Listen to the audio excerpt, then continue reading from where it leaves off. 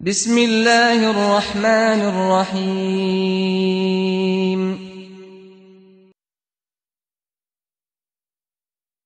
Glory to Allah, subhanallah. Glory to Allah, access to Allah, alhamdulillah. Assalamu alaikum wa rahmatullahi wa barakatuh. Alhamdulillahi rabbil alameen. Wassalatu wassalamu ala sayyidil mursalin wa ala alihi wa ashabihi wa baraka sallim.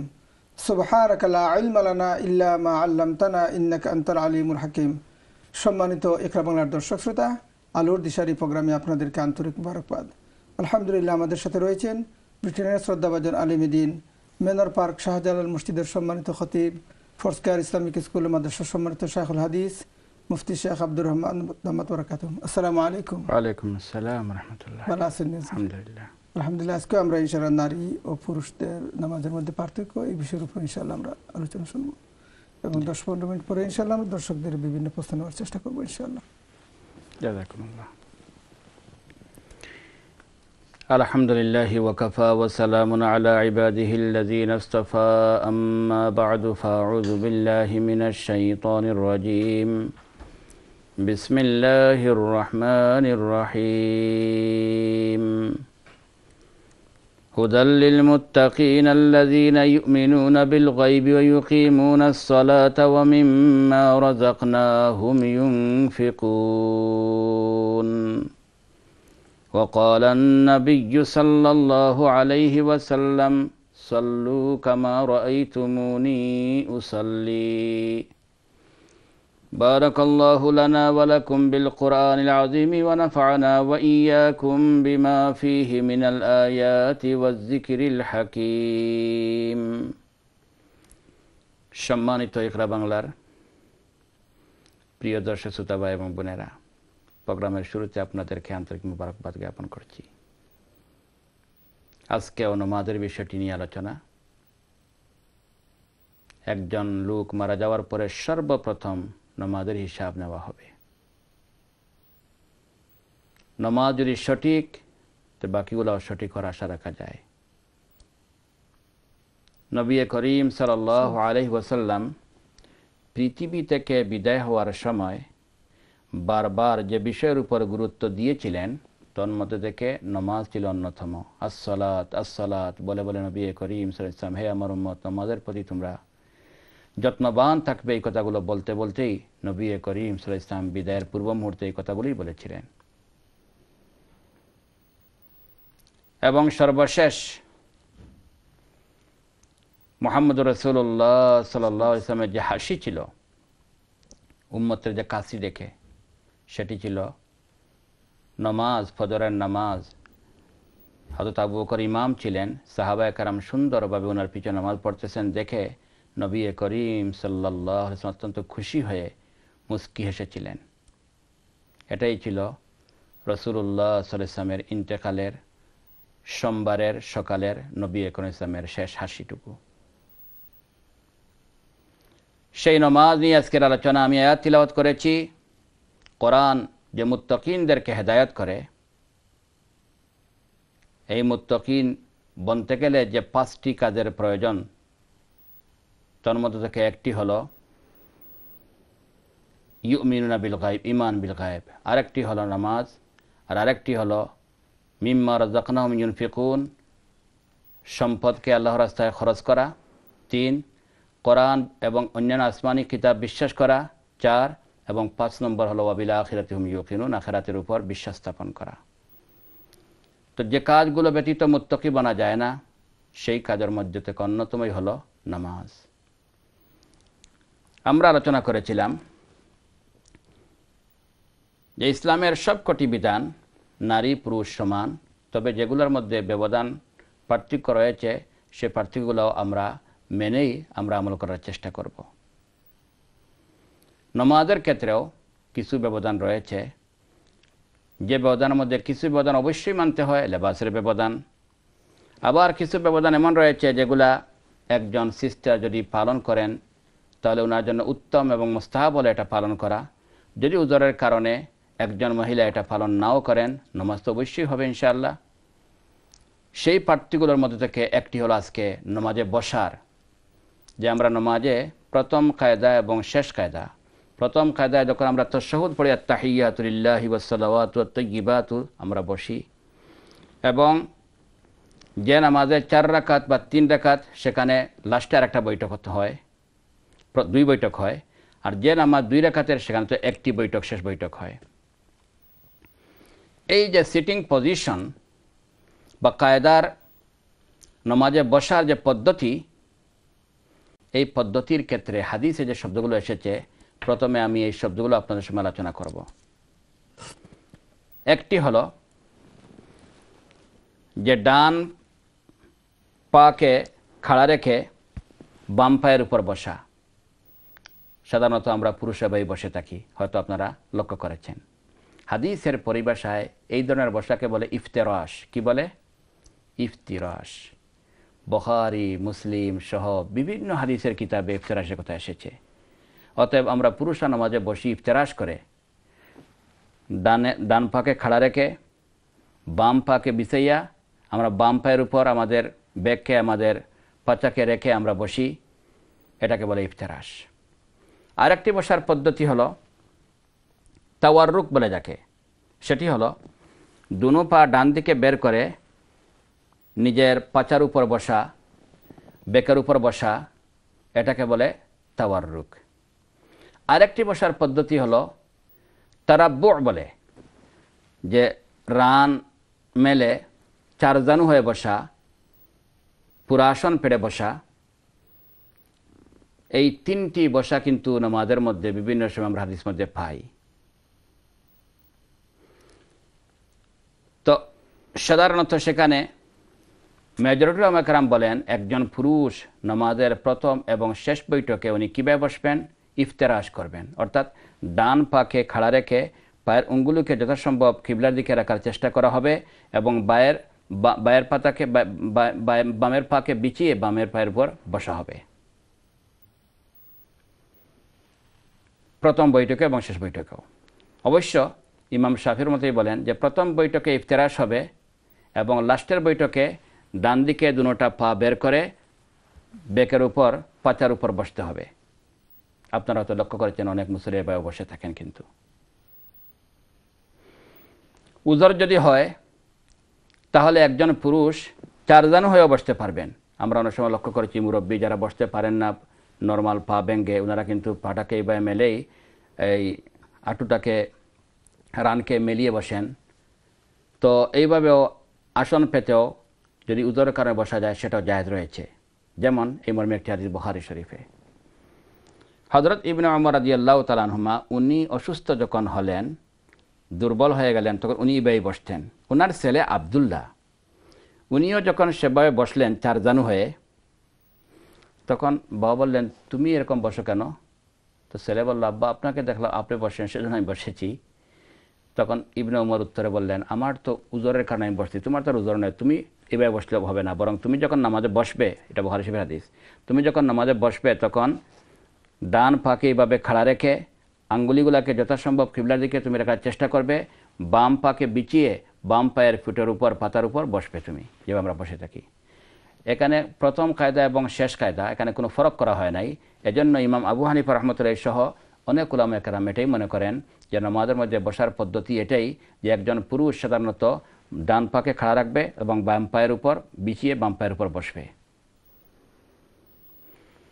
যেহেতু নবী করিম সাল্লাল্লাহু আলাইহি ওয়াসাল্লামের ক্ষেত্রে এইভাবেই বসার কথা এসেছে, আবার তাওয়াররুক কোনো সময় উনি দুনো পা ডান দিকে বের করে নিজের বেকের উপর বসেছেন, যেভাবে মহিলারা বসেন।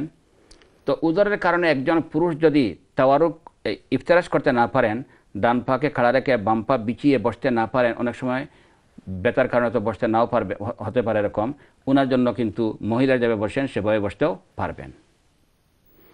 ইমাম আবু হানিফা মনে করেন উভয় পদ্ধতিতে একজন মহিলা বসা জায়েজ হলেও, একটু চিন্তা করেন, যদি ডান পা খাড়া রেখে বাম পায়ের উপর বসা হয়, আর আরেকটা হলো দুনো পা ডান দিকে বের করে যদি পুরা নিজের কোমরের উপর বসা হয়, তো সাধারণত সেকেন্ড পদ্ধতির বসা যেটা, এই বসার মধ্যে পর্দার দিকে সহায়ক হয় বেশি। বিদায় ইমাম আবু হানিফা মনে করেন যে মহিলার জন্য তাওয়াররুক, এবং আলহামদুলিল্লাহ সকল উলামায়ে কেরাম এই পয়েন্টে সব একমত।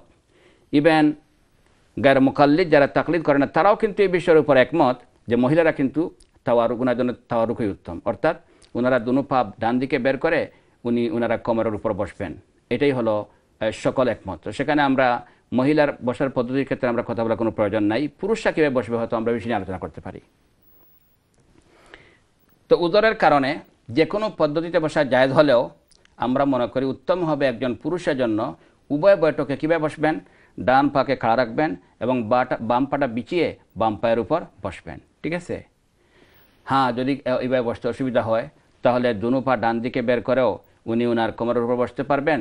আর যদি চারজন হয়ে বসার প্রয়োজন হয় তো কোনো সময় সেদিকেও সেভাবে বসলেও নামাজ হবে। কিন্তু গেল একটা বিষয়।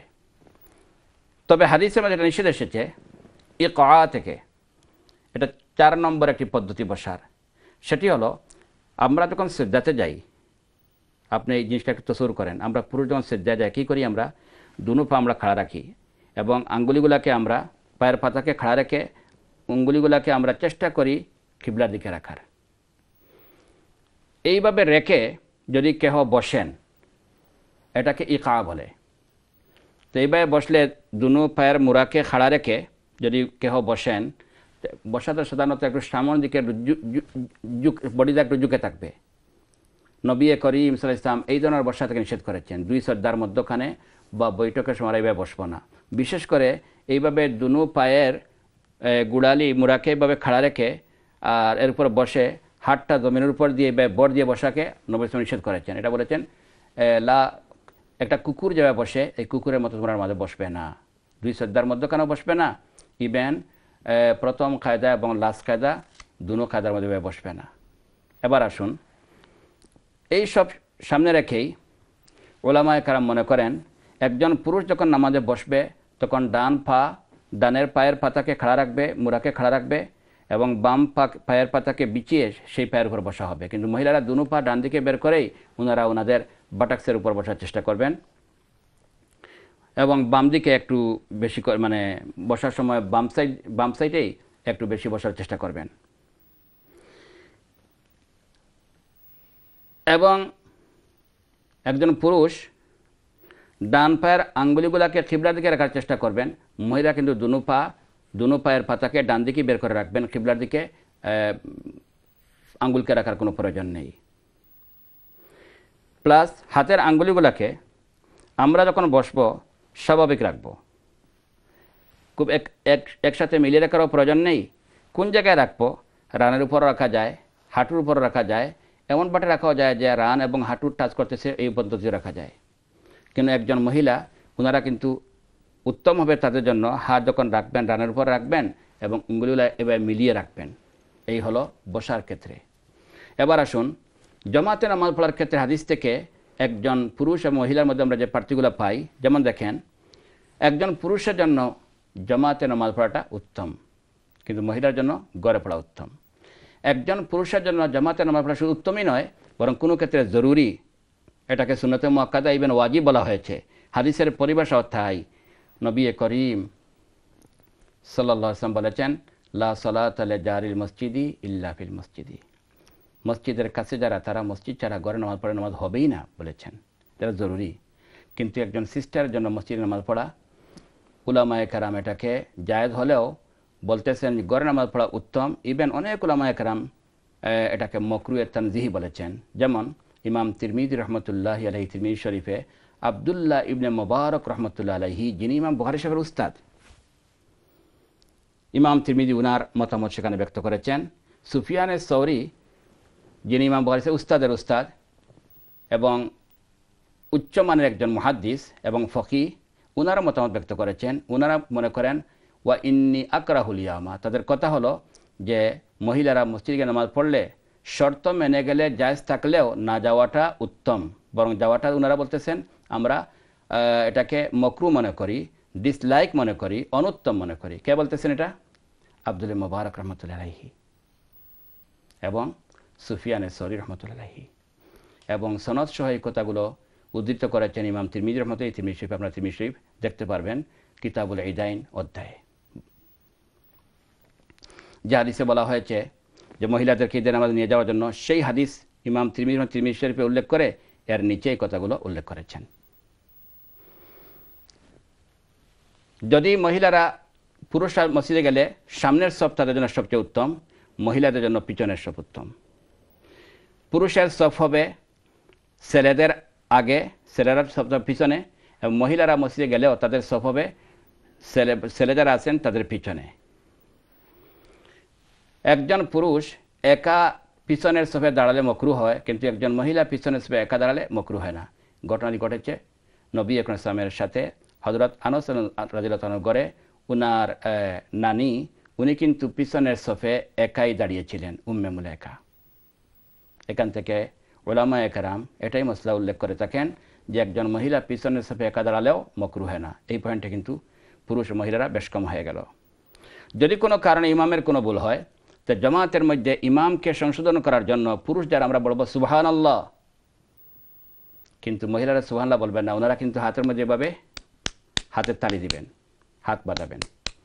নবী রাসূল বলেছেন আত-তাসবিহু লির-রিজাল ওয়াত-তাসফিকু লিন-নিসা, যে পুরুষরা সুবহানাল্লাহ বা এইভাবে তসবির মাধ্যমে ইমাম সাহেবকে কারেকশন করবে, কিন্তু মহিলারা কিন্তু এই তসবিহ না পড়ে সুবহানাল্লাহ আলহামদুলিল্লাহ মুখ দিয়ে না বলে ওনারা হাত দিয়ে এইভাবে করে ইমাম সাহেবকে কারেকশন করার জন্য চেষ্টা করবেন। বুখারী শরীফের হাদিস। জামাতে নামাজ পড়লে আজান একামত দিতে হয় পুরুষের জন্য, মহিলাদের জন্য কোনো আজান একামত দিতে হয় না। কোনো কারণে বড় জামাত হলে মুকব্বির হিসাবে তাকবীরকে, ইমাম সাহেব তাকবীরের পিছনে পৌঁছানোর জন্য একজন পুরুষ মুকব্বির হতে পারেন, একজন মহিলা জামাতে থাকলে উনি মুকব্বির হতে পারেন না। তারপরে জামাতের মধ্যে যদি ইমামতি করেন, তাহলে পুরুষ যখন ইমামতি করবেন উনি অবশ্যই সফের সামনে গিয়ে দাঁড়াবেন। মহিলার ইমামতি করলে ওনারা কিন্তু সফের মধ্যখানেই দাঁড়িয়ে ইমামতি করবেন। এই হলো পুরুষ ও মহিলাদের জামাতের মধ্যে পার্থক্য। এছাড়াও একজন পুরুষ মহিলা এবং পুরুষে ইমাম বনতে পারেন, কিন্তু একজন মহিলা যদি ইমাম হন শুধুমাত্র মহিলাদের ইমাম হতে পারেন, তাও উলামায়ে কেরাম মাকরু বলেছেন, কোনো পুরুষ ইমাম হতে পারেন না। এই যে পার্থক্যগুলো বললাম জামাতের ক্ষেত্রে, এটা কিন্তু সবাই মানতে বাধ্য। তো এই সব মিলিয়ে আমরা এই পর্যন্তই পৌঁছলাম যে কতিপয় বিষয়ে পুরুষ মহিলাদের নামাজের মধ্যে ব্যবধান রয়েছে। এই ব্যবধানগুলো যদিও অনেক ক্ষেত্রে মুস্তাহাবের পর্যায়ে, বাট কিছু পার্থক্য আছে, লেবাসের পোশাকের পার্থক্য, এটা অবশ্যই মানতে হবে ফরজ। আর যেগুলো মুস্তাহাব যদি কেউ মেনে এগুলো নামাজ আদায় করতে পারেন, নামাজের কোয়ালিটি ভালো হবে। বাট কোনো কারণে যদি এটা নাও মানেন অথবা ওদের কারণে না মানেন, নামাজ তো হয়ে যাবে, এর মাঝে কোনো সমস্যা নেই। অতএব এই সমস্ত বিষয় নিয়ে আজকে আলোচনার উদ্দেশ্য এটা নয় যে কোনো বিতর্ক সৃষ্টি করা। আমি আলোচনা করার উদ্দেশ্য হলো শুধু এই কথাই প্রমাণ করা যে ইমাম আবু হানিফা, ইমাম শাফি, ইমাম মালিক, ইমাম আহমদ বিন হাম্বল সহ মাযাহিবে আরবা 4 মাযহাবুল উলামায়ে কেরাম যে কথাগুলো বলেছেন সকল একমত এবং সবাই ঐক্যমতে ইজমার পর্যায়ে যে কিছু বিষয় অবশ্যই ব্যবধান রয়েছে, যেটা এই মাযহাবুল উলামায়ে কেরাম ছাড়াও গায়র মুকাল্লিদ উলামায়ে কেরাম অনেক ক্ষেত্রে মেনেছেন। আমি এটাও আগে উদ্ধৃতি দিয়ে আপনাদের সামনে পেশ করেছি। অতএব যারা মনে করেন সব পয়েন্টই সমান হতে হবে, আসলে এই কথাটা সঠিক বলে মনে হয় না। হয়তো প্রশ্ন আসতে পারে, যা অনেকে প্রশ্ন করে থাকেন যে সাল্লু কামা রাআইতুমুনি উসাল্লি, যার সেই প্রথমে পড়েছিলাম যে হাদিসে তো নবী করিম সাল্লাল্লাহু আলাইহি ওয়াসাল্লাম বলেছেন যে তোমরা আমাকে যেভাবে নামাজ পড়তে দেখেছো সেভাবে নামাজ পড়বে। এই হুকুমটা পুরুষ মহিলা উভয়ের জন্য। অতএব নবী করিম সাল্লাল্লাহু আলাইহি ওয়াসাল্লাম একজন পুরুষ যেভাবে নামাজ পড়েছেন, পুরুষরা যেভাবে পড়বে সমান মহিলা যেভাবে পড়বে। এই হাদিস সম্পর্কে ইনশাআল্লাহ আমরা আগামীকালকে বিস্তারিত আলোচনা করবো ইনশাআল্লাহ। হাদিসটি বুখারী শরীফ সহ বিভিন্ন হাদিসের কিতাবে এসেছে ইনশাআল্লাহ। এই হাদিসটি মালিক ইবনে হুয়ারিস থেকে বর্ণিত এবং এই হাদিস সম্পর্কে বিস্তারিত আলোচনা আমরা আগামীকাল করার চেষ্টা করবো ইনশাআল্লাহ। জাযাকুমুল্লাহ আহসানাল জাযা। আমি আবারও বলছি, নামাজ অত্যন্ত গুরুত্বপূর্ণ। আমরা নামাজ সঠিকভাবে পড়ার চেষ্টা করব। ফরাইদের পাশাপাশি ওয়াজিব যেগুলো সেগুলো আদায় করব, মুস্তাহাব যেগুলো আছে সেগুলো আদায় করার চেষ্টা করব, যাতে নামাজটা যেন আমার কোয়ালিটিওয়ালা নামাজ হয়। আমি যে আয়াত পড়েছি ইউকিমুনাস সালাত, এখানে আল্লাহ নামাজ পড়ার কথা বলেন নাই, বরং বলছেন ইকামত। একামতের অর্থ হলো নামাজকে সঠিক টাইমে, রেগুলারলি, সঠিকভাবে তার জাহিরি এবং বাতিনি, বাহ্যিক এবং আভ্যন্তরীণ যত নিয়ম নীতি আছে সব কিছু মেনে মন আল্লাহর দিকে মোতাওয়াজ্জা করে ফুল কনসেন্ট্রেশনের সাথে মনোযোগ সহকারে নামাজ পড়ার নাম হলো একামতে সালাত, নামাজকে এস্টাবলিশ করা এবং নামাজকে সঠিকভাবে পড়ার জন্য আল্লাহ পাক আমাদেরকে তৌফিক দান করেন। তখন আমরা হব মুত্তাকি এবং এর বিনিময়ে আমরা ইনশাআল্লাহ জান্নাত পাওয়ার আশা রাখতে পারি। আল্লাহ সুবহানাহু ওয়া তাআলা প্রত্যেককে নবী করিম সাল্লাল্লাহু আলাইহি ওয়াসাল্লাম যেভাবে শিক্ষা দিয়েছেন, কোরআন হাদিস শরীয়ত এবং আমাদের সাহাবা তাবিন তবে তাবিন ইমাম মুজতাহিদিন এই হাদিসকে ব্যাখ্যা দিয়ে মিজাজের শরীয়ত বুঝে আমাদেরকে নামাজ পড়া যাবে পদ্ধতি শিখিয়েছেন, আমরা সেভাবে পড়ার চেষ্টা করবো ইনশাআল্লাহ। এবং পরস্পর একে অন্যে কাদা চুরাচুরি হিংসা বিদেশ থেকে আমরা বেরিয়ে ঐক্যমতে আমরা ইনশাআল্লাহ কোরআন এবং হাদিস মানার চেষ্টা করবো। আল্লাহ আমাদের সবাইকে তৌফিক দান করুন, আমিন। জাযাকুমুল্লাহু আহসানাল জাযা। জাযাকাল্লাহ খায়র। সম্মানিত ইকরা বাংলার দর্শক শ্রোতা, আলহামদুলিল্লাহ অত্যন্ত গুরুত্বপূর্ণ আলোচনা আমরা শুনতেছিলাম হযরত মাওলানা শেখ মুফতি আব্দুর রহমান দামাত বারাকাতুহুর কাছ থেকে। ইনশাআল্লাহ আমরা সুযোগ পেলে আরও মাঝে মধ্যে ইনশাআল্লাহ শোনার চেষ্টা করব। আশা করি আমাদের সাথে প্রশ্ন করার জন্য আসছেন। আমরা দেখি এই মুহূর্তে আমাদের সাথে কে রয়েছেন। হ্যালো কলার, আসসালামু আলাইকুম। আসসালামু আলাইকুম ওয়া রাহমাতুল্লাহি ওয়া বারাকাতুহু। ওয়া আলাইকুম সালাম ওয়া রাহমাতুল্লাহি ওয়া বারাকাতুহু। জি বলুন আপনার প্রশ্ন। আমি আমেরিকা থেকে হইয়া মাশাআল্লাহ। আমার একটা জিনিস জানার আছে। জি মাশাআল্লাহ, হোক আপনার। আমার ছোট মেয়ের বয়স 1.5 বছর। তো অনেক সময় নামাজও বইলে তাই আমার যায় নামাজের আগে মানে সজ্জা দেওয়ার আগে আইয়া তাই বই থাকে। এখন আমি সজ্জা যে দিতাম আমি তাইরে সামনে মানে আমি সজ্জাটা দিলে হইব নি তাই সামনে রাখিয়া বা অথবা আমি তাইরে মুভ করিয়া মানে সজ্জাটা দিতাম, ওটা জানতাম চাইয়া। আর একটা হইলো মনে করেন আমি আমার হাজবেন্ড নামাজ পড়িয়া দুইজনে কিতা সেম জায়গাত উবাইয়া সেম সাইজ সেম ইয়ে নামাজ হইব নি না আমি তার ফিসে নামাজ পড়তে হইব, কোনো জামাতে নামাজ নাই রেগুলার। ও দুইটা জিনিস জানতাম চাইয়া। আসসালামু আলাইকুম। ওয়ালাইকুম সালাম রহমতুল্লাহ। আপনাকে অনেক অনেক ধন্যবাদ সুদূর আমেরিকা থেকে ফোন করার জন্য। ইনশাআল্লাহ হুজুর আপনাকে উত্তর দিবেন ইনশাআল্লাহ। ছোট মেয়ে যদি আপনার প্রথম প্রশ্ন যেটি নামাজ পড়ার সময় আপনার 1.5 বছরের মেয়ে আপনার সামনে জানামাজে বসে পড়ে, সিজদাতে গিয়ে আপনি কি মেয়েটাকে সামনে রেখে সিজদা দিতে পারবেন নাকি ওই মেয়েটাকে একটু সরিয়ে তারপর সিজদা দিবেন? যদি প্রয়োজন হয় আপনি সরাইও নামাজ সিজদা দিতে পারেন, কোনো সমস্যা হবে না। কেন? নবী করিম সাল্লাল্লাহু আলাইহি ওয়াসাল্লাম উনার নাতিন উমামা রাদিয়াল্লাহু তাআলা আনহাকে নামাজে কাঁধে নিয়ে নামাজ পড়তেন। সিজদা যখন যাইতেন তখন অনেক সময় নবী ইসলামের কাঁধে উনি চড়ে বসতেন। তখন অনেক সময় রাসূলুল্লাহ সাল্লাল্লাহু আলাইহি ওয়াসাল্লাম যখন রুকু থেকে সিজদা যাইতেন তখন ওনাকে আবার হাত দিয়ে উঠাইতেন, আবার বসাইতেন, কাঁধ থেকে ওনাকে নামাইতেন। এই জিনিসের কারণে এক হাত দিয়ে কোনো প্রয়োজন করা হয়, এটার কারণে নামাজ নষ্ট হবে না। এক, যদি সামনে রেখেও আপনার সিজদা দেওয়ার সুযোগ থাকে আপনার সিজদা দিলেও নামাজ হবে। সামনে সরানো আপনার জন্য প্রয়োজন নয়, জরুরি নয়। কেন? নবী করিম সাল্লাল্লাহু আলাইহি সাল্লাম অনেক সময় নামাজ পড়েছেন, সামনে থাকতেন হযরত আয়েশা সিদ্দিকা রাদিয়াল্লাহু তাআলা আনহা শুয়া থাকতেন। উনি নিজে বলতেছেন ওয়া ইন্নী লামুতারিজাতুন বাইনাহু ওয়া বাইনাল কিবলাতি ইতিরাদাল জানাজা, যেভাবে জানাজার ডেড বডির সামনে থাকে আমি এইভাবে নবীর সামনে আমি শুয়ে থাকতাম, নবী করিম আমাকে সামনে রেখে নামাজ পড়তেন। এবং হযরত ইবনে আব্বাস এবং হযরত উসমান রাদিয়াল্লাহু আনহু বর্ণিত বুখারী শরীফে কোটেশন করেছেন, উনি বলেন যে আমি যখন নামাজ পড়ি আমার সামনে কে লা উবালি, এটা আমার কোনো সমস্যা হয় না। এজন্য আপনার ছোটো মেয়েটির সামনে থাকে আপনি সিজদা দিয়েও দেন, কোনো সমস্যা হবে না। যদি প্রয়োজনে আপনি সরাইও দেন তাও কোনো সমস্যা হবে না ইনশাআল্লাহ, যদি এক হাত দিয়ে আপনি সরান। জাযাকুমুল্লাহু আহসানাল জাযা। দ্বিতীয় প্রশ্ন যেটি করেছেন যে আপনি আপনার স্বামীকে যখন নামাজ পড়বেন তখন জানামাজে সোজা দাঁড়াবেন নাকি আগে এবং পিছনে দাঁড়াবেন? জামাতে না পড়লে উত্তম হবে আপনার জন্য সোজা না দাঁড়িয়ে সামনে এবং পিছনে হয়ে নামাজ পড়াটা উত্তম হবে। বিশেষ করে জামাত পড়ার সময় তো অবশ্যই একজন স্বামী যদি ইমাম হন তাহলে স্ত্রী উনি ডাইনে না দাঁড়িয়ে পিছনে দাঁড়াবেন ইনশাআল্লাহ। জাযাকুমুল্লাহ। জাযাকাল্লাহ খায়র। মাশাআল্লাহ অত্যন্ত সুন্দর প্রশ্ন করেছেন। আমরা দেখি পরবর্তী প্রশ্নকে নিয়ে আসছেন। হ্যালো কলার, আসসালামু আলাইকুম।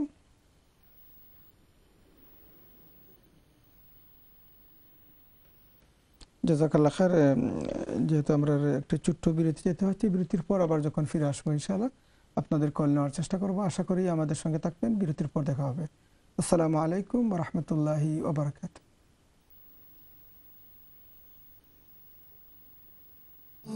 Glory to Allah, access to Allah, Alhamdulillah.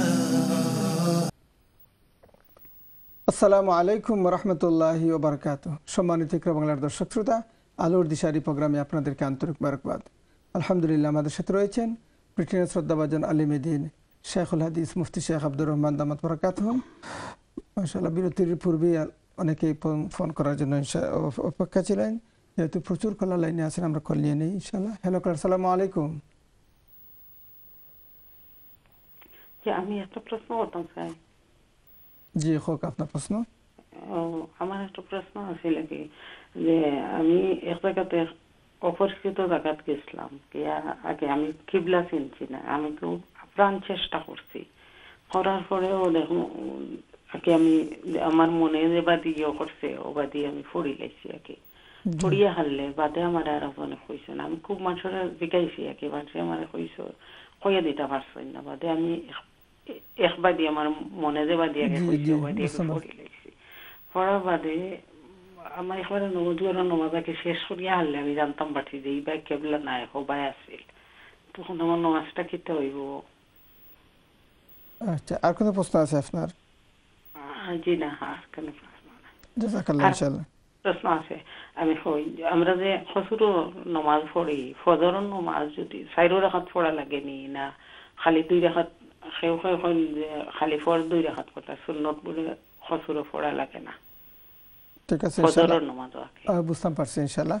আপনি শুনতে থাকুন ইনশাআল্লাহ। আসসালামু ওয়া আলাইকুম আসসালাম ওয়া রাহমাতুল্লাহ। মাশাআল্লাহ। জি হুজুর, কিবলার।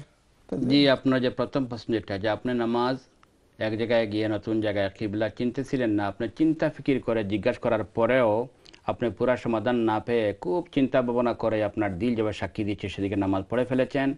নামাজ শেষ করার পরে আপনাকে কেউ বলেছেন যে আপনি তো যে নামাজ দিকে পড়েছেন এটা সঠিক কিবলা ছিল না। এমত অবস্থায় আপনার নামাজ হয়ে গেছে, আপনার জন্য কোনো ফিকির করতে হবে না, নামাজটাকে আপনি আবার ধরে পড়তে হবে না। এইভাবে সাহাবায়ে কেরামের অনেক সময় ঘটনা ঘটেছে এবং এইভাবে নামাজ পড়লে হয়ে যায়। কোরআন শরীফে আল্লাহ পাকে এই ধরনের কেসের ক্ষেত্রে বলেছেন, আইনামা তুওয়াল্লু ফাসাম্মা ওয়াজহুল্লাহ, হে আমার বন্দারা, তোমরা যখন চিন্তা ভাবনা করে কোনো এক সময় এইভাবে যদি তোমরা অন্য কোনো ডাইরেকশন নামাজ পড়েও ফেলো, যেটাকে আরবি তাহারি বলে, যে আপনি চিন্তা ফিকির করে চেষ্টা করেছেন, আপনি আপনার যতটুকু ক্ষমতা আছে আপনি চেষ্টা করেছেন জানার জন্য, এরপরে যদি নামাজ পড়ে ফেলেন আপনি চেষ্টা করার পরে আর রঙ হয়ে যায়, নামাজটা হয়ে যায়, নামাজ এটা আবার পাল্টে পড়তে হয় না। জাযাকুমুল্লাহ। দ্বিতীয় প্রশ্ন যেটি আপনি করেছেন, যে সফরে আপনি সুন্নত পড়বেন কিনা পড়বেন না, বিশেষ করে ফজরের সুন্নতের ক্ষেত্রে যে প্রশ্ন আপনি করেছেন, নবী করিম সাল্লাল্লাহু আলাইহি ওয়াসাল্লাম কিন্তু সফরে ফজরের সুন্নত হামেশাই পড়েছেন। অতএব আপনি কি করবেন? ফজরের সুন্নত বাদ দিবেন না। বাকি অন্যান্য সুন্নতের ক্ষেত্রেও সুযোগ থাকলে পড়ে নেওয়াটা ভালো, বাট না পড়াটা জায়েজ আছে। ইমাম তিরমিজি রহমতুল্লাহি আলাইহি এই বিষয়ের উপর তিরমিজি শরীফে হযরত ইবনে উমর রাদিয়াল্লাহু তাআলা থেকে উভয় দিকের বর্ণনা, যে রাসূল সফরের সুন্নত পড়েছেন আবার কোনো পড়েনও নাই, সব কিছু বর্ণনা করার পরে বলতেছেন পড়ে নিতে পারলে ভালো।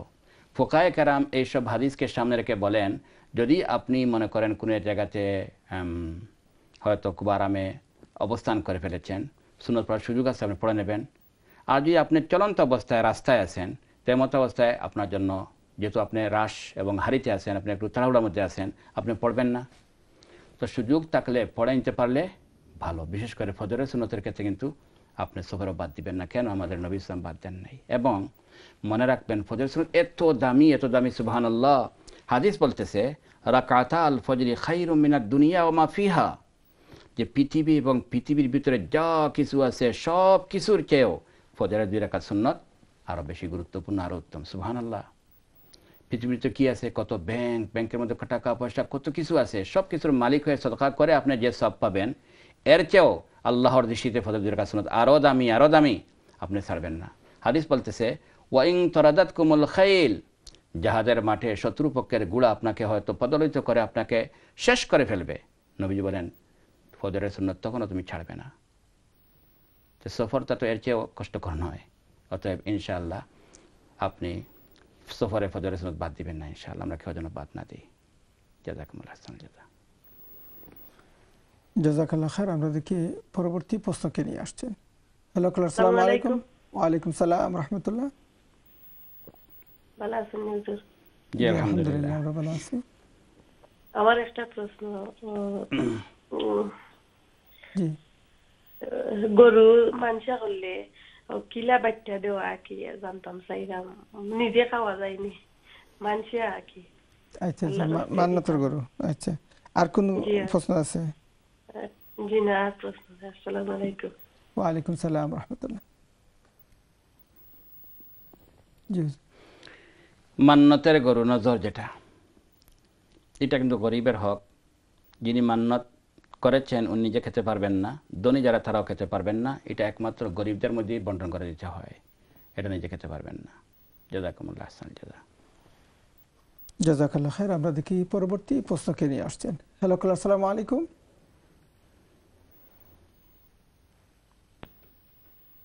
জি আসসালামু আলাইকুম। আসসালামু আলাইকুম। ওয়ালাইকুম সালাম রাহমাতুল্লাহ। আপনারা দুইজনের কাছে আমার সালাম। ওয়ালাইকুম সালাম রাহমাতুল্লাহি ওয়া বারাকাতুহু। জি, আমি হুজুরের কাছে একটা জিনিস জানতাম চাই যে আমরা এশার নামাজ পড়িয়া বিতির নামাজ রাখি দেই, আমি তাহাজ্জুদের নামাজ পড়িয়া বিতির নামাজ পড়তাম। তার বাদে বিতির নামাজ পড়িয়া দুদিন ফজরের 10 মিনিট ওগুলা বাকি থাকে, আমি বিতির নামাজ পড়িয়া নফল নামাজ কোনো ফজরের নামাজের আগে পড়তাম তার মনে, ওখান থেকে জানতাম চাই আর কি। বিতির নামাজ বাদে পড়িলে দুদিন আমার টাইম থাকে, ফজরের নামাজের 10 মিনিট রয়েছে, আমরা প্রশ্ন বুঝতাম পারছি। এখন প্রশ্ন আছে নি? জি না, জি না। আসসালামু আলাইকুম। ওয়ালাইকুম সালাম ওয়া রাহমাতুল্লাহি ওয়া বারাকাতুহু। আপনার আনসার আপনি পড়তে পারবেন ইনশাআল্লাহ, কোনো সমস্যা নাই। অতএব আপনি যেভাবে বলেছেন, আপনি হয়তো এশার পড়েছেন, বিতির আপনি রেখেছেন, শেষাতি বিতির পড়েছেন, পড়ার পর আপনি দেখেছেন যে এখন ফজরের টাইম শুরু হওয়ার আরও সময় বাকি আছে, আপনি চাইলে হয়তো আরও 2-4 রাকাত নফল নামাজ পড়তে পারবেন। আপনি যদি পড়ে নেন কোনো সমস্যা হবে না। কেন? নবী করিম সাল্লাল্লাহু আলাইহি ওয়াসাল্লাম বিতিরের পরেও 2 রাকাত নামাজ পড়েছেন, মুসলিম শরীফে এসেছে। এই 2 রাকাত ছিল নফল। যদি নবী করিম ইসলাম বিতিরের পরে ফজরের আগে 2 রাকাত নামাজ পড়া জায়েজ হলো, তাহলে আপনি পড়তে পারবেন না কেন? এবং কোনো হাদিস নিষেধও আসে নাই। হ্যাঁ, প্রশ্ন আসতে পারে যে একটা হাদিস এসেছে ইজআলু আখিরা সালাতিকুম বিতরান, তোমাদের শেষ নামাজ বিতির বানাবে। এর অর্থ এটাই নয় যে শেষ নামাজ বিতির হতেই হবে, এটা মুস্তাহাব। যদি সুযোগ আপনি প্রথম থেকেই জানেন তাহলে উত্তম ছিল এটাই যে আপনি বিতিরটাই একদম শেষে পড়বেন, এর আগে নফলগুলো পড়ে নেবেন। বাট যেহেতু আপনি পড়ে ফেলেছেন, তারপর আপনি দেখতেছেন একটু সময় বাকি আছে, এমতো অবস্থায় আপনি যদি এরপরে ফজরের আগে নফল পড়েন বা তাহাজ্জুদও পড়েন, কোনো সমস্যা হবে না ইনশাআল্লাহ। জাযাকুমুল্লাহ আহসান জাযা। জাযাকাল্লাহ খাইর।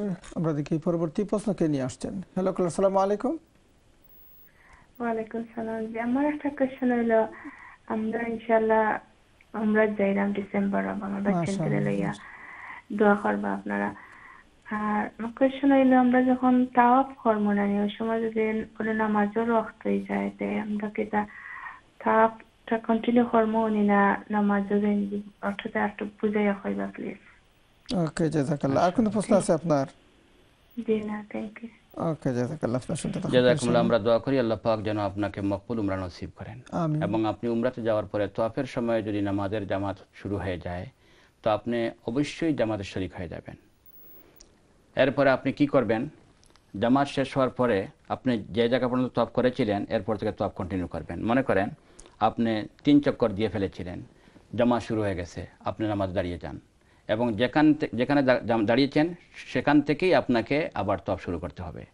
এইভাবে আপনি কন্টিনিউ করলেও আপনার তাওয়াফ হয়ে যাবে। যদি চান যে আমি আবার নতুন করে করব, তাও জায়েজ আছে, বাট প্রয়োজন নয়। তো আমি কি বললাম যে তাওয়াফের মধ্যখানে জামাত দাঁড়িয়ে গেলে আপনি জামাতের শরীক হয়ে যাবেন এবং যে জায়গা থেকে তাওয়াফ আপনি শেষ করেছিলেন, নামাজ শেষে আবার ওই জায়গা থেকে আপনি তাওয়াফকে কন্টিনিউ করবেন। 3 চক্কর দেওয়ার পরে যে জায়গায় আপনি তাওয়াফ বন্ধ করে নামাজ দাঁড়িয়েছিলেন, ওই জায়গা থেকে আবার কানেক্ট করে আপনি তাওয়াফ শুরু করে কন্টিনিউ করে নেবেন, করে নিয়েও আপনার তাওয়াফ হয়ে যাবে ইনশাআল্লাহ। জাযাকুমুল্লাহ। এই যে তাওয়াফের সময় কন্টিনিউ হতে 2 চক্কর অথবা 3 চক্কর হয়ে গেছে, এরকম কোনো শর্ত নাই? উলামায়ে কেরাম বলে নাকি যদি 1 চক্কর বা 2 চক্কর হয় তাহলে ভালো হবে আপনি এই চক্কর আর 2 চক্করকে আপনি হিসাব না করে নতুনভাবে করে নেন। কারণ 1 চক্কর 2 চক্করে আপনি যদি নতুনভাবে করেন খুব একটা সময় যাবে না। যদি 3 চক্কর বা এর বেশি আপনি দিয়ে ফেলেন, তো 3টা চক্কর দিতে হলে বাকি সময় প্রয়োজন আছে। চক্কর পূর্ণ হলো না, তার ওই জায়গায় সময় হয়ে গেল, একটা চক্কর পুরো হয় নাই এমন অবস্থায় আমি তো বললাম যে 2 চক্কর বা এর চেয়ে কম যদি হয় তো উত্তম হবে আপনি নতুনভাবে শুরু করে দেবেন। আর যদি 3 চক্কর বা এর চেয়ে বেশি দিয়ে ফেলেছেন তো মোটামুটি মাশাআল্লাহ আপনি অনেকটা চক্কর দিয়ে ফেলেছেন, আপনি নষ্ট করার প্রয়োজন নাই। আপনি যে জায়গায় নামাজ দাঁড়িয়েছেন তাওয়াফের নামাজ শেষে আবার ওই জায়গা থেকে আপনার তাওয়াফটা কন্টিনিউ করে নেন, জায়েজ আছে। কিন্তু পরে যদি চান যে আমি বাঙ্গাইটা জোড়া দেওয়ার প্রয়োজন আমি নতুনভাবে করতে পারবেন ইনশাআল্লাহ, জরুরি নয়। জাযাকাল্লাহ। অনেকেই কিন্তু এই প্রশ্নটা সমস্যায় পড়ে যান, হয়তো 2 অথবা 3। তবে একটা জিনিস মনে রাখবেন এখানে একটা কথা বলে দেওয়া ভালো হবে। আপনি মনে করেন তওয়াফ করতেছেন, ঠিক আছে, জামাতে আপনি দাঁড়ানোর চেষ্টা করতেছেন, আপনি তওয়াফ বন্ধ করে নামাজে দাঁড়িয়েছেন, হয়তো লোক দেখাই আপনাকে এখান থেকে অনেক দূরে সরিয়ে নিয়ে ফেলেছে জামাত জায়গা পাইতে গিয়া। জি আপনি তখন তওয়াফ আপনি জি, আগে জি, অনেক সময় জায়গা এরকম পাইতে হয়ে যায়, সমস্যা হয়। আমারও হয়েছে এরকম। তখন কিন্তু আপনি নামাজ শেষ করার পরে যে জায়গাতে আপনি তওয়াফ শেষ করেছিলেন ওই জায়গায় আবার ফেরত আবার আসে। ওই জায়গা থেকেই আপনার তওয়াফটা কন্টিনিউ করতে হবে। আপনি 5 হাত দিয়ে চলে গেছেন, আপনি একটু বের করে আসতে হবে। চেষ্টা করবেন যেখানে তওয়াফ শেষ করবেন সমান জায়গায় যেন আপনি দাঁড়াইতে পারেন। সেজন্য আপনি তওয়াফ করতে থাকুন, আপনি আগে থেকেই মুনাসিব জায়গা আপনি তালাশ করেন যে ওই জায়গাতেই আমি গিয়ে দাঁড়িয়ে যাব, যাতে আমার এখান থেকে যেন নামাজ শুরু করার পরে তওয়াফ বন্ধ করার পরে যেন আমাকে এখান থেকে মুভ হতে না হয়। বাট এটা অনেক সময় একটু কঠিন হয়, বাট আগ থেকে প্ল্যান করে করলে করা যায়। আমি এরকম করেছি। জাযাকাল্লাহ খাইর। অনেক অনেক ধন্যবাদ আপনার সুন্দর প্রশ্ন করার জন্য এবং আল্লাহ রাব্বুল আলামিন আপনার উমরাকে কবুল ও মঞ্জুর করুন। আমরা দেখি পরবর্তী প্রশ্নকে নিয়ে আসছেন। হ্যালো, আসসালামু আলাইকুম। আসসালামু আলাইকুম। তোমরা দুইজনের কাছে ওয়ালাইকুম সালাম রাহমাতুল্লাহি ওয়া বারাকাতুহু। জি আপনার প্রশ্ন। হুজুর, আমার একটা প্রশ্ন। জি শুক্রবারে আমি যখন ওয়াক্তের আগে আমি নফল নামাজ পড়ি হক রাখাত, আর এসে শুক্রবারে 2 রাকাত ফরজ পড়ি, এটা আমার কি হয়নি? জি আবার প্রশ্ন কইবানি? প্রশ্নটা শুক্রবার আইলে গোসল কইরা আমি নফল নামাজ পড়ি হক রাখাত ওয়াক্ত আইবার আগে। জি তার বাদে ওয়াক্ত হয়ে গেলে শুক্রবারে তো মানাই নিতে মার 2 রাকাত ফরজ পড়ি আমি, আমার কি রাইট আছে নি? এই 2 রাকাত মসজিদে না একা পড়েন? ও একলা পড়ি আমি। আচ্ছা একলা করো। আচ্ছা ঠিক আছে। আর কোন প্রশ্ন আছে নি? আর কোন প্রশ্ন আছে নি আপনার? না, আমি ও দিও খান্তা আসলাম। ঠিক আছে। জি প্রথমত আপনার প্রথম প্রশ্ন যেটি যে শুক্রবারে গোসল করার পরে আপনি 2 রাকাত নামাজ পড়েন ওয়াক্ত আসার আগে, আপনার অর্থ যদি এটাই হয় যে জোহরের টাইম শুরু হয় নাই, আপনি 2 রাকাত নামাজ পড়তেছেন, তখন ওই টাইমটা যদি দুপুরের টাইম হয়, আমি কি বলেছি, আপনি গোসল করার পরে টাইমটা যদি দুপুরের টাইম হয়, এখনো জাওয়াল হয় নাই, জোহরের বিগিনিং টাইম হয় নাই, এর আগের 10 থেকে 15 মিনিট টাইম, ওই টাইম যেটাকে আমরা দুপুর বলে দুইপর বলি, ওই টাইম যদি হয় এটা আপনি নফল পড়তে পারবেন না। এই টাইম ছাড়া গোসল করার পরে আপনি 2 রাকাত নামাজ অবশ্যই পড়তে পারবেন। আমি আবার বলি যে 3টি টাইমে, সূর্য ওঠার সময়, দুপুরের সময়, সূর্য ডুবার সময়, এই 3 টাইম প্লাস ফজরের পরে সূর্য ওঠা পর্যন্ত, আসরের পরে সূর্য ডুবা পর্যন্ত, এই 5টি টাইমে নফল নামাজ পড়া যায় না। বাকি যে কোনো টাইমে নফল পড়া যায়। অতএব গোসল করার পরে যদি দুপুরের টাইম না হয়, তাহলে জুম্মার আজান হোক বা নাই হোক, আপনি এই টাইমে কী করতে পারবেন? 2 রাকাত নফল নামাজ পড়তে পারবেন। দ্বিতীয় প্রশ্ন আমরা যেটি যে আপনি জুম্মার ফরজও আবার পড়ে ফেলেন, এটা কোনো অবস্থায় হবে না। কারণ জুম্মার ফরজ পড়তে হলে অবশ্যই জামাত শর্ত, খুতবা শর্ত, মসজিদে যেতে হবে। হ্যাঁ, আপনি একা কোনো অবস্থায় জুম্মার 2 রাকাত আপনি পড়তে পারবেন না ফরজ, এটা কোনো সময় হবে না।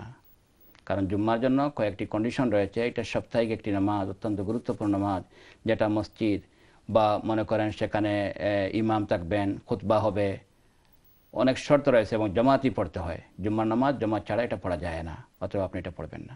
জাযাকুমুল্লাহ।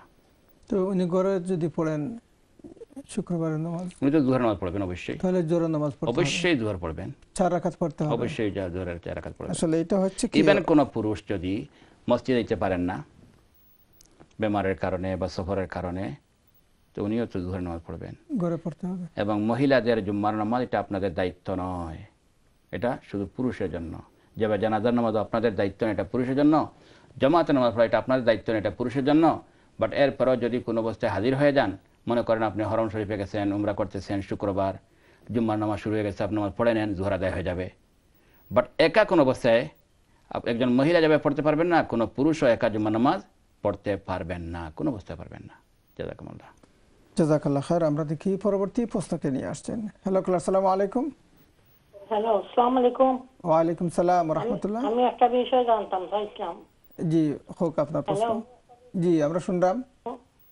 শুনলাম। জি আপনার টিভির ভলিউম কমাই আমরা সাথে কথা হোক, তখন আপনি ক্লিয়ার শুনতে পারবা, আমরা লাগিয়ে সুবিধা দেব। জি আমি একটা নামাজের একটা কথা জিজ্ঞাইতাম মৌলানা সাহেবকে। জি হোক আপনার প্রশ্ন। ওখানে তাহাজ্জুদের নামাজ লম্বা সূরা পড়া বলে হয় না। আচ্ছা, আর কোন প্রশ্ন আছে নি? আপনারা কইবানি বুঝাইয়া কোন সূরা দিয়ে পড়া যায়। আমরা বুড়া মানুষ বাচ্চা বাচ্চা সুরা যদি পড়তাম বাজি 4 রাকাত 8 রাকাত জি এটা ওই বনি না ওই তো নাই। ঠিক আছে ইনশাআল্লাহ। আমি জানতাম। ঠিক আছে, আর কোনো প্রশ্ন আছে আপনার? জি না ওখান তো আমি জানতাম। ঠিক আছে ইনশাআল্লাহ হুজুর বুঝছেন ইনশাআল্লাহ কইবা। ঠিক আছে, জাযাকুমুল্লাহ। আপনার প্রশ্নের উত্তর আমি যেটা বলবো, তাহাজ্জুদের নামাজ যেভাবে লম্বা সূরা দিয়ে মুখস্থ থাকলে পড়া উত্তম, ছোট সূরা দিয়ে নামাজ পড়লেও তাহাজ্জুদ নামাজ হয়। তো আপনি যেভাবে বলেছেন একজন বৃদ্ধ হিসাবে বা হয়তো লম্বা সূরা আপনার মুখস্থ নাই, আপনি ছোট সূরা দিয়ে নামাজ পড়েন, অবশ্যই হবে। যে কোনো নামাজ সূরা ফাতিহা পড়ার পরে ফরজের প্রথম 2 রাকাতে আর সুন্নত বা নফলের প্রত্যেক রাকাতে সূরা মিলাতে হয়। এই সূরার জন্য লম্বা সূরা হতে হবে মোটেই জরুরি নয়।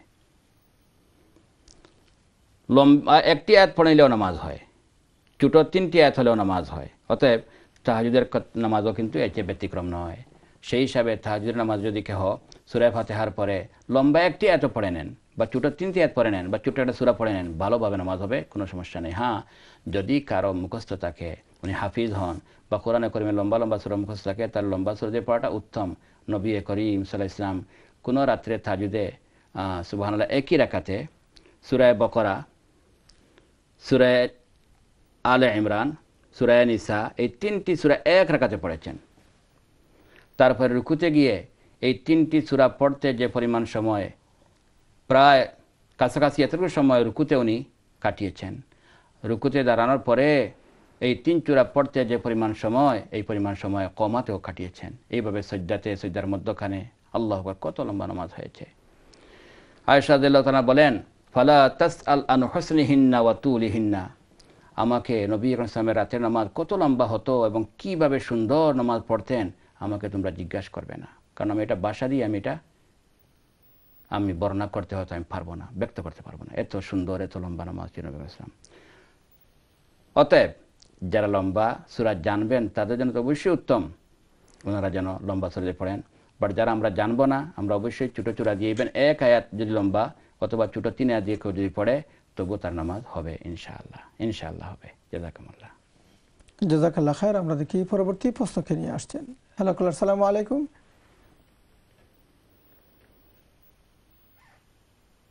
জি আসসালামু আলাইকুম।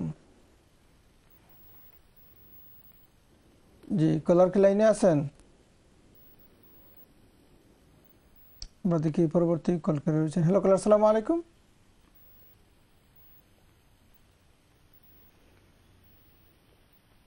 জি আসসালামু আলাইকুম।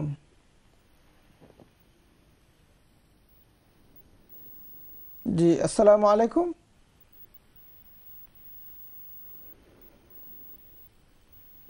জি হ্যালো কলার, আসসালামু আলাইকুম। জি আসসালামু আলাইকুম। ওয়ালাইকুম সালাম রাহমাতুল্লাহ। ভালো আছেন? জি আলহামদুলিল্লাহ আমরা ভালো আছি। জি বলুন আপনার প্রশ্ন। আমি একটা প্রশ্ন রাখলাম আপনার। জি জি হোক ইনশাআল্লাহ। প্রশ্ন হইলে আপনার জাকাতের টাকা কোন রাস্তার কাজে দেওয়া হয়, যে বাড়ির রাস্তা বড় করে ফিস মানে জিও করা যায়, ফিস করা যায়। যাকাতের ফসাদি বাড়ির রাস্তা। আর কোনো প্রশ্ন আছে? আর কোনো প্রশ্ন আছে নি আপনার? জি জাযাকুমুল্লাহ। আপনি চেষ্টা করেন ইনশাআল্লাহ। যারাই প্রশ্ন করবা মেহেরবানি করিয়ে আপনারা যখন লাইন থ্রু হয় তাড়াতাড়ি কথা হওয়ার চেষ্টা করবা এবং প্রশ্ন হওয়ার সময় আপনারা যথাসম্ভব চেষ্টা করবা কম টাইমে কম সময়ে আপনার কথাটা হইলতে ইনশাআল্লাহ। কারণ আপনার লাগান হয়তো আরো হাজারো কলার হল অপেক্ষাতা হইন। আমরা যদি একটা মিনিট সেভ হয়ে একজনের মধ্যে ফেলাইতে পারি, ওই তো পারে আমি যে সুযোগ দিলাম ইনশাআল্লাহ এই সুযোগের কারণে হয়তো আল্লাহ কাছে নাজাত পাওয়ার কারণ হইতে পারে। জাযাকুমুল্লাহ। তো আপনি যেটা প্রশ্ন করেছেন যাকাতের পয়সা দিয়ে আপনি চাইতেছেন বাড়ির রাস্তা আপনি একটু বড় করবেন, তো যাকাতের পয়সা দিয়ে বাড়ির রাস্তা পিস করে দেওয়া, বড় করে বানানোটা জায়েজ হবে? কোনো অবস্থায় জায়েজ হবে না। কেন? কোরআনে কারীম যাকাতের খাতকে নির্দিষ্ট করে দিয়েছে, ইন্নামাস সাদাকাতু লিল ফুকারা ওয়াল মাসাকিন। এখানে লাম শব্দ তামলিকের জন্য, একমাত্র মালিক বানিয়ে দিতে হবে গরীব, মিসকিন এবং যারা যাকাত খাওয়ার যোগ্য তাদেরকে।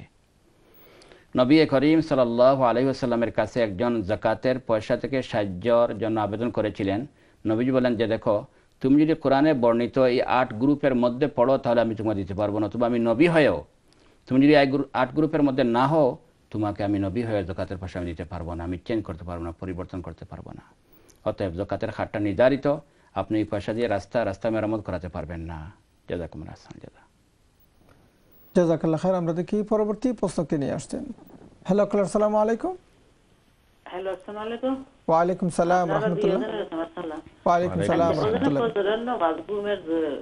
খোঁজা যায় কি উইটা যদি ফরিলে নামাজ সাইড রাখাত ওই নামাজ। আচ্ছা, আর কোন প্রশ্ন আছে আপনার? না, এখন নামাজ পড়ে বিধি রাখি হারি আর সাইডে হাত নফল পড়িয়া কি তোমার তাহাজ্জুদের নিয়তে ওই নিয়ত।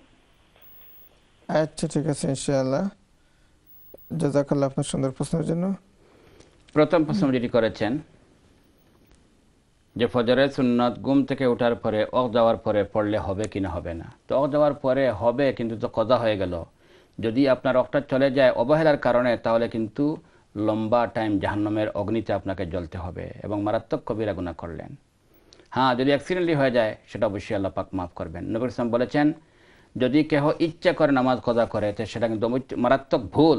আর যদি অনিচ্ছাকৃতভাবে অ্যাক্সিডেন্টলি কোনো সময় নামাজ কজা হয়ে যায়, ঘুমের কারণে হয়তো উঠতে পারেন নাই, আপনি চেষ্টা করেছিলেন, আপনার চেষ্টা ছিল বা অ্যালার্ম ছিল, কিন্তু এরপরে হয়তো মিস্টেকলি কোনো একদিন উঠতে পারেন নাই, মাঝে মধ্যে এভাবে যদি হয়ে যায় তাহলে সেটা আল্লাহ পাক মাফ করবেন। রেগুলার কিন্তু এভাবে অভ্যাস করে নেওয়াটা কোনো অবস্থায় কাম্য নয়, কারণ নামাজের টাইম চলে এটা কজা হয়ে গেল। আপনার যদি ফ্লাইট থাকে নির্দিষ্ট টাইমে, তো আমার মনে হয় তো আপনি ফ্লাইট কোনো সময় মিস করবেন না। এর চেয়ে তো কোটি কোটি গুণ বেশি গুরুত্বপূর্ণ আমার একটি নামাজ, আমার একটি নামাজ, আমার একটি নামাজ। একটা ফ্লাইট মিস হলে হয়তো আমার 500 পাউন্ডের হয়তো আমার ক্ষতি হবে, এর চেয়ে কোটি কোটি কোন টাকার বেশি ক্ষতি হবে আমার এক ওয়াক্তের নামাজ চলে গেলে। নবী করিম সাল্লাল্লাহু আলাইহি ওয়াসাল্লাম বলেছেন, বুখারী শরীফের হাদিস, যদি কোনো একজন লোকের একদিনের আসর নামাজ ছুটে যায় তো ক্ষতিটা কি পরিমাণ? নবীজি বলেন, ফাকান্নামা উতিরা আহলুহু ওয়া মালুহু, এই ব্যক্তির সারা সন্তান, ছেলে মেয়ে, বউ বিনি এবং সারা সম্পদ সব বশীভূত হয়ে গেলে এই মানুষটা যে পরিমাণ ক্ষতিগ্রস্ত হলো, এক ওয়াক্তের আসর নামাজ ছুটে গেলে এই পরিমাণ ক্ষতি।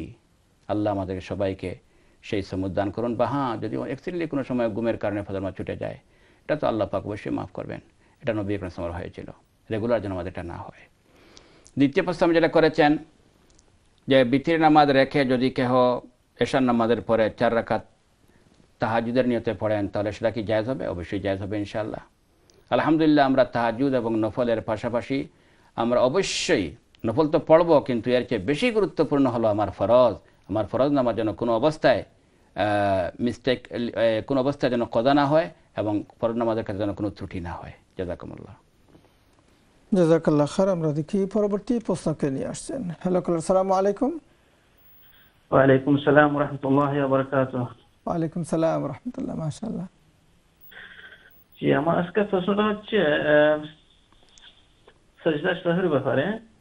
জি, ফরজ নামাজে যে 4 রাকাত নামাজে তৃতীয় এবং চতুর্থ রাকাতে যদি কেউ ভুলবশত বিসমিল্লাহ পড়ে নেয় অথবা অন্য সূরার কোনো অংশ পড়ে নেয়, তাহলে কি সাজদা সহ দিতে হবে না সাজদা এটা ওয়াজিব হবে না? এখানে ফরজ নামাজে তৃতীয় অথবা চতুর্থ রাকাতে ভুলবশত বিসমিল্লাহ অথবা সূরা পড়ে নেয়, সূরা কিছু অংশ পড়ে নেয় আচ্ছা, ফাতিহার পরে। জি জি। আর কোনো প্রশ্ন আছে আপনার? না, এটাই। ওকে, জাযাকাল্লাহ। জাযাকাল্লাহ খাইর। প্রশ্ন করেছেন, সুন্দর প্রশ্ন। ইনশাআল্লাহ আমরা ছোট্ট একটি বিরতি যেতে হচ্ছে, বিরতির পর আবার যখন ফিরে আসবো ইনশাআল্লাহ আপনার এই প্রশ্নের উত্তর দেওয়া হবে এবং নতুন কল নেওয়ার চেষ্টা করবো ইনশাআল্লাহ। সম্মানিত ইকরা বাংলার দর্শক শ্রোতা, আলহামদুলিল্লাহ অত্যন্ত গুরুত্বপূর্ণ প্রশ্ন নিয়ে আসছেন আমরা। যেহেতু ছোট্ট বিরতি যেতে হচ্ছে, বিরতির পর দেখা হবে। আসসালামু আলাইকুম ওয়া রাহমাতুল্লাহি ওয়া বারাকাতুহু। Glory to Allah, access to Allah, Alhamdulillah. আসসালামু আলাইকুম ওয়া রাহমাতুল্লাহি ওয়া বারাকাতুহু। সম্মানিত ইকরা বাংলার দর্শক শ্রোতা, আলোর দিশারি প্রোগ্রামে আপনাদেরকে আন্তরিক মোবারকবাদ। আলহামদুলিল্লাহ, আমাদের সাথে রয়েছেন ব্রিটেনের শ্রদ্ধাভাজন আলিমেদ্দিন শাইখুল হাদিস মুফতি শেখ আব্দুর রহমান দামাত বরকাতুহুম। আলহামদুলিল্লাহ, অত্যন্ত গুরুত্বপূর্ণ প্রশ্ন আপনারা নিয়ে আসছেন। বিরতির পূর্বে একজন ভাই প্রশ্ন করেছেন, জানতে চেয়েছেন সহজ সিজদা এবং সূরা ফাতিহার পর যদি 3 অথবা 4 নম্বর রাকাতে কিছু সূরা পড়ে ফেলেন তাহলে এটা কতটুকু ঠিক হবে এবং কি করতে হবে? সহজ সিজদা লাগবে কি লাগবে না, এটা জানতে চেয়েছেন। আপনার প্রশ্নের উত্তর হলো, যদি কেউ ভুলবশত ফরজের তৃতীয় অথবা চতুর্থ রাকাতে বিসমিল্লাহ অথবা সূরা পুরা অথবা অংশ পড়ে ফেলেন তাহলে সিজদা লাগবে কি? আনসারও লাগবে না ইনশাআল্লাহ। আপনার প্রশ্ন করার উদ্দেশ্য হয়তো এই কারণে আপনি করেছেন যে সাধারণত ফরজের 3 নম্বর এবং 4 নম্বর রাকাতে শুধু সূরা ফাতিহাই পড়তে হয় এবং এটাই ছিল নবীর সুন্নাত। আমরা ইচ্ছা করে কোনোদিন অবশ্যই তার সঙ্গে সূরা মিলাবো না, বা বলেও আমরা যদি হয়ে যায় তাহলে সিজদা আসবে না। যদি কেউ ভুলে পড়ে ফেলেন, ইচ্ছা করে পড়াটা উত্তম নয়, বাট যদি কেউ ভুলে পড়ে ফেলেন, ইভেন ইচ্ছা করে পড়ে ফেললেও উলামা কেরাম বলতেছেন যে সিজদা আসবে না। কেন? কারণ এই একটি জিয়াদত শুধু, বাকি সব জায়গায় অতিরিক্ত পড়লে সিজদা আসে, কিন্তু ফরজের 3য় অথবা 4 নম্বর রাকাতে যদি কেউ সূরা মিলেই ফেলেন সিজদা আসবে না। কেন? কোন কোন হাদিস থেকে আসতেছে যে নবী করিম সাল্লাল্লাহু আলাইহি ওয়াসাল্লাম ফরজের লাস্টের 2 রাকাতেও কিরাত পড়তেন। কানা রাসূলুল্লাহ সাল্লাল্লাহু আলাইহি ওয়াসাল্লাম ইয়াকরাউ ফিল উখরায়াইনি মিনাজ যুহরি ওয়াল আসরি। এছাড়া হযরত আবু বকর সিদ্দিক রাদিয়াল্লাহু তাআলা একটি রওয়ায়াত এসেছে মুয়াত্তার মধ্যে, উনি মাগরিবের 3য় রাকাতে পড়েছেন রব্বানা লা তুযিগ কুলুবানা বা'দা ইয হাদাইতানা ওয়া হাব লানা মিন লাদুনকা রাহমা ইন্নাকা আনতাল ওয়াহ্হাব, মাগরিবের 3য় রাকাতে পড়েছেন। এছাড়া একজন সাহাবীর আমল ছিল উনি প্রতি রাকাতে সূরা ফাতিহার সঙ্গে কুল ওয়াল্লাহ পড়তেন। এই হাদিস থেকে নবী সাল্লাল্লাহু আলাইহি ওয়াসাল্লাম শুনে উনি বলেছিলেন যে আমি সূরাকে অত্যন্ত মহব্বত করি, সেজন্য আমি প্রত্যেক রাকাতেই আলহামদু পড়ার সাথে সাথে আমি সূরা ইখলাস আমি পড়ি। এটা হয়তো উনি ফরজেরও প্রত্যেক রাতেই পড়তেন। সেই হিসাবে এইসব সামনে রেখে সকল উলামায়ে কেরাম প্রায় মুত্তাফিক যে সবাই একমত যে ফরজের 3য় এবং 4র্থ রাকাতে যদি কেহ সূরা বা বিসমিল্লাহ পড়ে ফেলেন সিজদা আসবে না। বাট সুন্নাত হলো আমরা কি করব না, ইচ্ছা করে আমরা অবশ্যই 3য় এবং 4র্থ রাকাতে কোনো সূরা মিলাতে যাব না। জাযাকুমুল্লাহ। জাযাকাল্লাহ খায়ের। আমরা দেখি পরবর্তী প্রশ্নকে নিয়ে আসছেন। হ্যালো কলার, আসসালামু আলাইকুম। হ্যালো, আসসালামু আলাইকুম। ওয়া আলাইকুম সালাম ওয়া রাহমাতুল্লাহ। আমার একটা প্রশ্ন দেবা। জি খোকা, ইনশাআল্লাহ। বিতিন নামাজ তো 5 রাকাত কল দিন জানি নাই। জি কিটা কইবা? আপনার প্রশ্ন হইল কাজী। এবার কি আমার তো মাদু মিয়াসা বলে কোনুনি রাসূলুল্লাহ সাল্লাল্লাহু আলাইহি সাল্লামের পড়িতেন তাজুদ 4 রাকাত বিতি 3 রাকাত, তাজুদ 8 রাকাত বিতি 3 রাকাত। তাহলে কি এই হালকি নফল যে 2 রাকাত, এই 2 রাকাতের কথা কোনটা কেউ কই না উনি না। আমরা বুঝতাম পারি প্রশ্ন। আর কোন প্রশ্ন আছে নি? আর কোন প্রশ্ন আছে ফরমাও আপনি?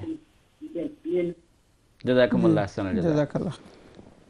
আপনার প্রশ্ন হইল কি যে আপনি সারা জিন্দেগি নিয়াইরা বিতির 5 রাকাত, এখন খেনে 3 রাকাত খাওয়া হয়। তো আসলে দেখো 5 রাকাত যারা কইছেন এই কথাও ঠিক আছে, 3 রাকাত খাওয়াও ঠিক আছে। আপনার নিজের কথাটা কি ক্লিয়ার আর যে মেইন বিতির 3 রাকাত, আর এরপরে হালকি নফল হিসাবে আর 2 রাকাত পড়া হয়। একটাই লোকের নফল পড়তে চাইলে পড়তে পারবা, না চাইলে না পড়তে পারবা। তো যারা এখন বিতির 3 রাকাতের অর্থ খানই যে মেইন ওয়াজিবুল লেগে 3 রাকাত, আর আপনি যে 5 রাকাত মনে করা যে এরপরে আরো হালকা 2 রাকাত নফল, ইয়েস মুসলিম শরীফ হাদিস আছে নবী করিম পড়ছেন, আপনিও পড়তে পারবা ইনশাআল্লাহ। এবং অধিকাংশ সময় নবী করিম সাল্লাল্লাহু আলাইহি ওয়াসাল্লাম এই 2 রাকাত বইয়া পড়ছেন এবং শর্ট পড়ছেন, এর লাগি এটা হয় হালকি নফল, বাট রেগুলার পড়ছেন না। তো রেগুলার পড়ছেন না হিসাবে যদি আইদো কেউ 3 রাকাত পড়ি যাই, বাদর 2 রাকাত পড়ি না, ওইব না ওইব না হইব। তো অনেক সময় আমরা ওই কিতা কিছু জানি আর কিছু জানি না, এখন ফেস লাগি দেখি আমরা আমার হ্যান্ডটা রং, আমারটা শুদ্ধ বা আমারটা শুদ্ধ, টানটা রং ওলা ওই দেখি ফেস। এলাকি নিয়ম হইল গিয়ে আপনি সব কিছু বাড়াই জানান যদি বিস্তারিতভাবে যে 3 রাকাত হইলে গিয়ে আমার জরুরি, আর বাকি 2 রাকাত নফল, পড়তে পারলেও বালা, না পড়লেও ওইব। যারা হয়েছেন 3 রাকাত তারা ওখানে বুঝতে চাইছেন যে মেইন ওয়াজিব হইলে গিয়ে 3 রাকাত, তারা কথাও ঠিক আছে। জাযাকুমুল্লাহ আহসানাল জাযা। জাযাকাল্লাহ খায়ের। আমরা দেখি পরবর্তী প্রশ্নকে নিয়ে আসছেন। হ্যালো কলার, আসসালামু আলাইকুম। ওয়া আলাইকুম সালাম ওয়া রাহমাতুল্লাহ। জি বলুন আপনার প্রশ্ন। ফুজুরের কাছে আমার একটা প্রশ্ন, বিতির নামাজের সময় যেন ফুজুর এটা ও তাকবীর দেওয়ার জন্য একটা সূরা পড়েন, আর এই সূরা যদি না পড়ার কারণে রাব্বানা আতিনা ফিদ দুনিয়া হাসানাতাও ওয়া ফিল আখিরাতি হাসানাতাও ওয়া কিনা আযাবান্নার, ওটা যদি আমি পড়ি লাই তাহলে আমার নামাজ হইব নি? জি বুঝতে পারলাম। আমি সাই কথা আমাকে শিখতাম, আমি শিখলি বুঝেন না, মাশাআল্লাহ আমি তো পারি না কি আমি ওটা আমি পড়ি কি আমার নামাজ হইব নি হুজুর? ঠিক আছে ইনশাআল্লাহ। আর কোন প্রশ্ন আছে আপনার? জি না হুজুর। ঠিক আছে ইনশাআল্লাহ। আপনার শুনতে আমার সালাম হুজুর। ওয়া আলাইকুম আসসালাম ওয়া রাহমাতুল্লাহ। আপনার প্রশ্ন যে আপনি বিতির 3 নম্বর রাকাত তাকবীরের ফরজে দোয়ায়ে কুনুত যেটা পড়া হয়, আল্লাহুম্মা ইন্না নাস্তাঈনুকা ওয়া নাস্তাগফিরুকা ওয়া নু'মিনু বিকা ওয়া নাতাওয়াক্কালু আলাইকা ওয়া নুসনি আলাইকাল খাইর ونشكرك ولا نكفرك ونخلع ونترك من يفجرك اللهم إياك نعبد ولك نصلي ونسجد وإليك نسعى ونحفظ ونرجو رحمتك ونخشى عذابك إن عذابك بالكفار ملحق এই যে দোয়া কুনুত অথবা আরেকটা হাদিস আছে আল্লাহুম্মা হদিনা ফিমান হাদাইত ওয়া তাওয়াল্লানা ফিমান তাওয়ালাইত ধরা দিতে পারে এই দুই দোয়াতেই কোনো একটা দোয়া হয়ে গেছে সুন্নাত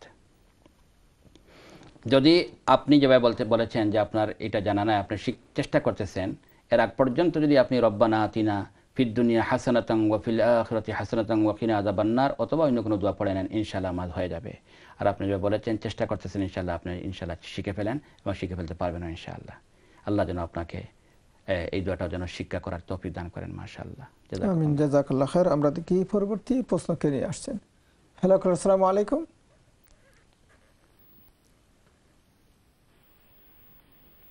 জি আসসালামু আলাইকুম জি কলার কি লাইনে আছেন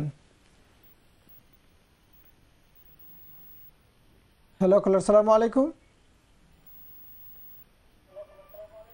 হ্যালো আসসালামু আলাইকুম ওয়া আলাইকুম সালাম ওয়া রাহমাতুল্লাহ জি আপনারা সালাম ওয়া আলাইকুম সালাম ওয়া রাহমাতুল্লাহি ওয়া বারাকাতুহু জি জি বুঝার আপনাদের আমার দুই তিনটা প্রশ্ন জি জি একটা ফোন নম্বর হলো কি তা না আমার এখন বাচ্চাকে কিছু প্রবলেম তো আমি যদি ওজু করে লিয়ে কি আর নামাজ লাগে আর বাদে টয়লেট করার তাইলে দোয়া যাইব নিলাম একটা প্রশ্ন আর দিন প্রশ্ন নিলাম ফজরের নামাজ পড়ি যেন সুন্নত দুই হাত আরো যেন কইলে আছে আমার যে আমরা নবীজি বলে পয়লা সুন্নত খুলিয়া ইয়া কুল ফল্লা ফরতা যে এটা খুব শান্তি কোহান্তা হইবা আর যে ফরজ এই দুই বাদর সুরা মিলিয়া পড়া যাইব না যে কোনো সুরা আর যে একটা প্রশ্ন হলো চারশো নামাজ পড়েন যেন ওইটা কোন সময় আর কোন সুরা দিয়া পড়েন ওখান আমার বোঝা হইবা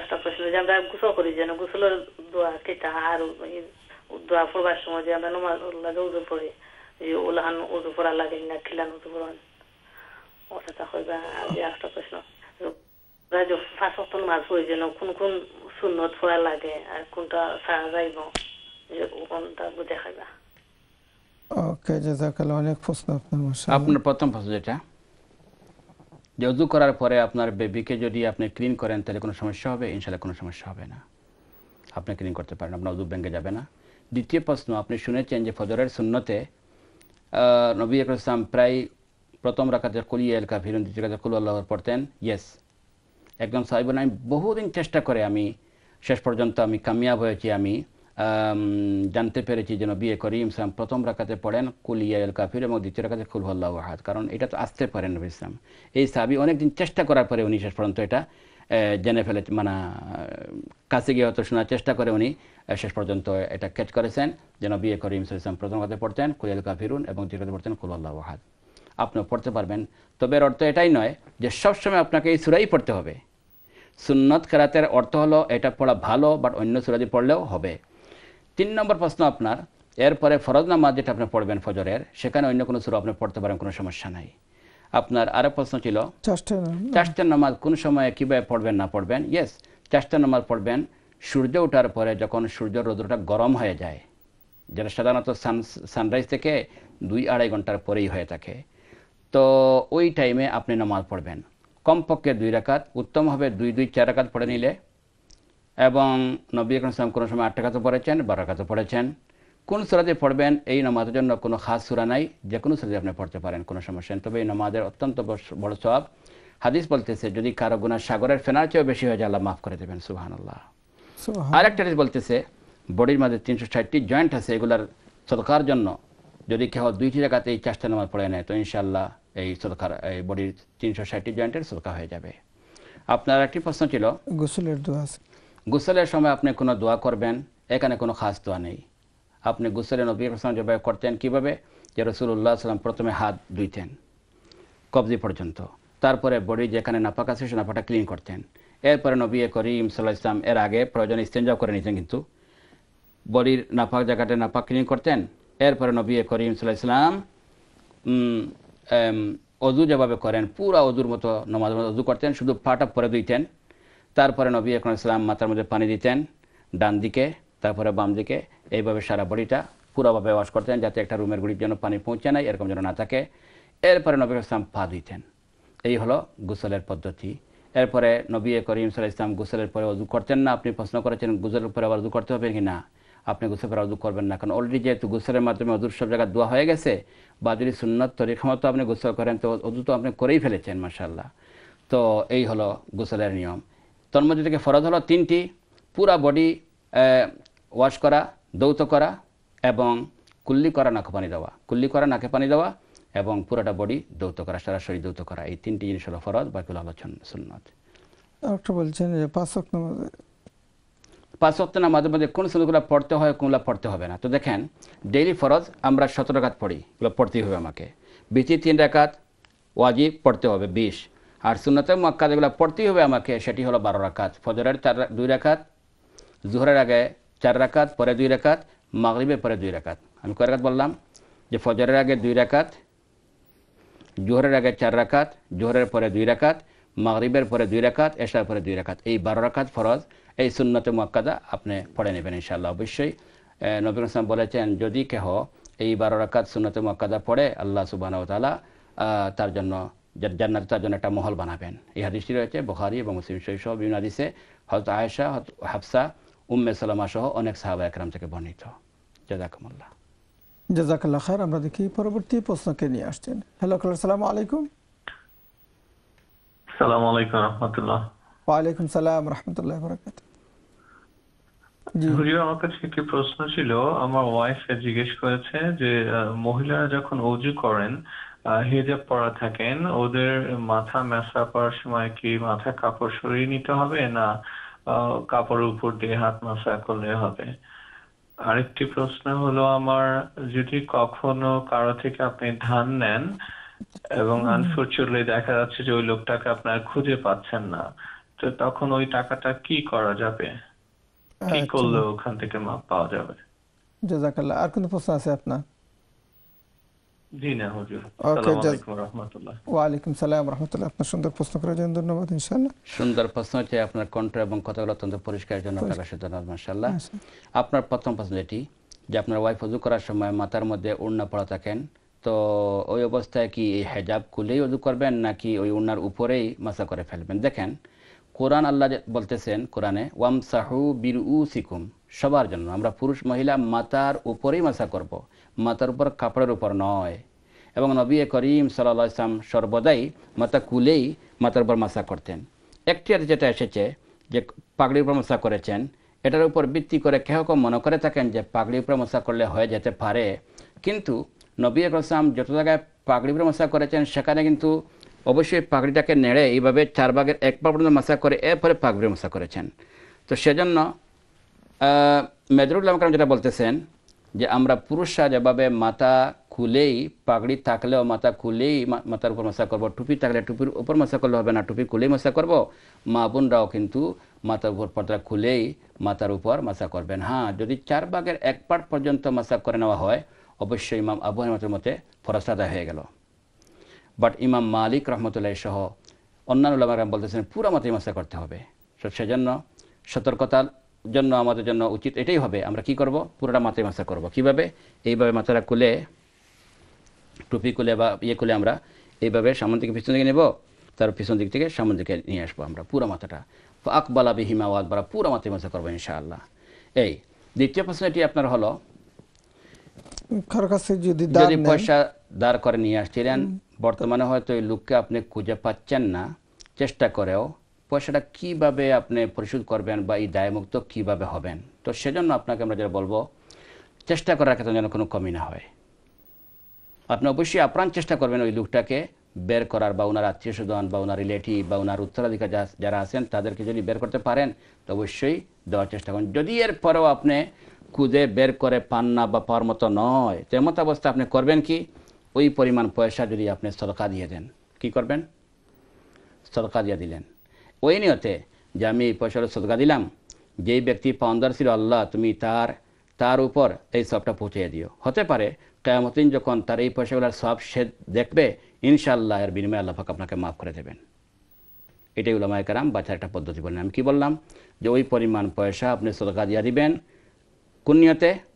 যার পয়সা পাওনা ছিল এই সবটা যেন সে পেয়ে যায়, তার নামে সে সবটা সে পাওয়ার জন্য আপনি ওই পয়সাগুলো সদকা করে দেবেন ইনশাআল্লাহ।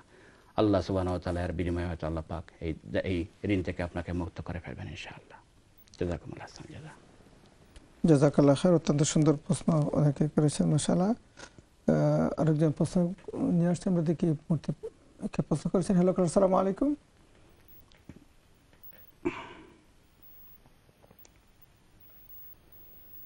জি আসসালামু আলাইকুম।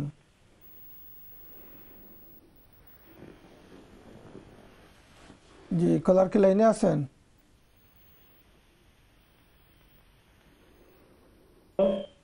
জি হ্যালো, আসসালামু আলাইকুম। ওয়ালাইকুম সালাম রাহমাতুল্লাহ।